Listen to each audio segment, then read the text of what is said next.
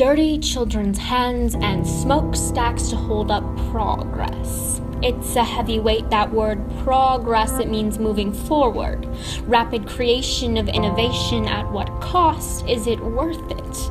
The Industrial Revolution was built on child labor, built on 18-hour workdays, built on unbreathable air and crushing machines, and it all built up to a platform to set innovators on, to set the businessmen on. This platform is layer upon layer of cotton fiber, of coal dust, of wood shavings and metal scraps brought aloft by the steam engine. This is what makes them great, and this pedestal was fortified with hard work, because poor doesn't always mean poor forever.